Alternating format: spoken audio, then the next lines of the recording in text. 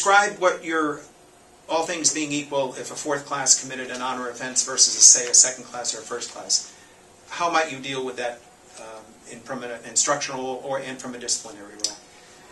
Well, one thing I tell cadets right from the very beginning is the further you move away from fourth class year, the less likely you are to survive an honor offense.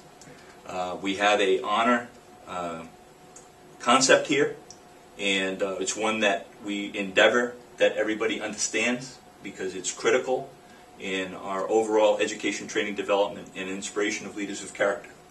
And so we want to make sure they get it.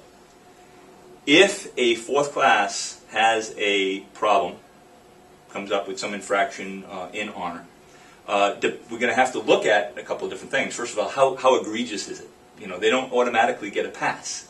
You know, some of the problems that cadets will run into sometimes is they will have an honor offense and then they'll lie about it, which just compounds the problem. Mm-hmm. So let's say it was a cheating situation, and then when they're confronted on it, instead of admitting to it and growing from it and being remorseful, they'll lie about it, and then we find out that there's a lie. So that becomes problematic in the adjudication of a case like that, and whether or not we make a decision to keep that cadet. If the cadet is retained, then you know, of course, it's Class 1 offense, and you get a series of demerits. You're going to have to do marching tours. You got restrictions. The individual will be placed on most likely on suitability for service probation. Most likely recommended to the superintendent for suspended disenrollment.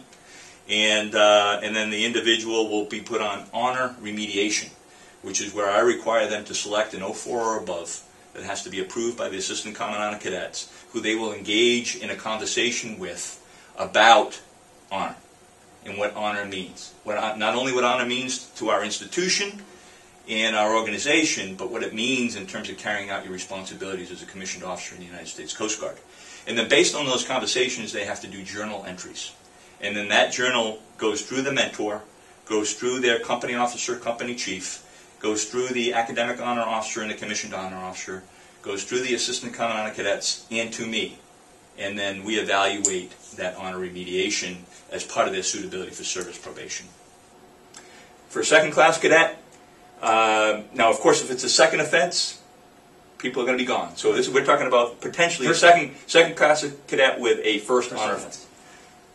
Again, maybe not likely to survive because they've been under the code for a couple of years, under the concept for a couple of years. Mm-hmm. And that's something that we have to take into consideration as well.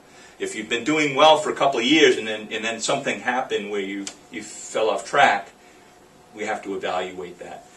If the individual is retained, they'll go through a similar punishment and remediation that I just spoke about with regard to the fourth class.